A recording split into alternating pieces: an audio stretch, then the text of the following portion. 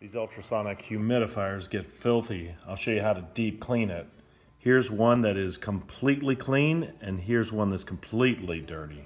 You can see how clear the plastic is and how white the plastic is. You can see how much mold and how much debris is in this thing. When you open up the two, you can see how filthy they can get. To get these clean, you need to use vinegar and water. In order to get all of this inside cleaned up, we'll pour the vinegar right inside.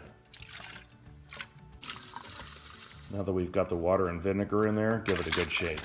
We assemble everything and just let it soak. Letting it sit overnight makes the work a lot easier. Now when we open it up, you can see it's a lot cleaner. You can still see there's some cleaning that needs to happen. They provide a brush, so just go ahead and just start scrubbing it all out. Make sure you get the debris on the reservoir. Just scrub it out really good.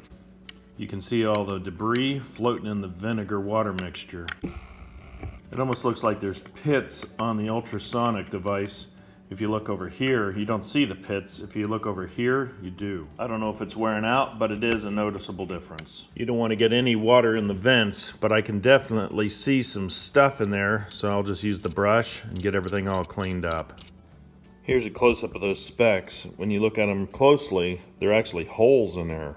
I don't know if those are deterioration, where the whole thing's about to fail, or if they're just holes. The instructions clearly say to only use this brush in here.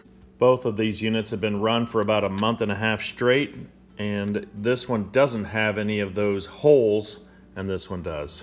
I also set these humidifiers on a plate, and you can see how dirty that is.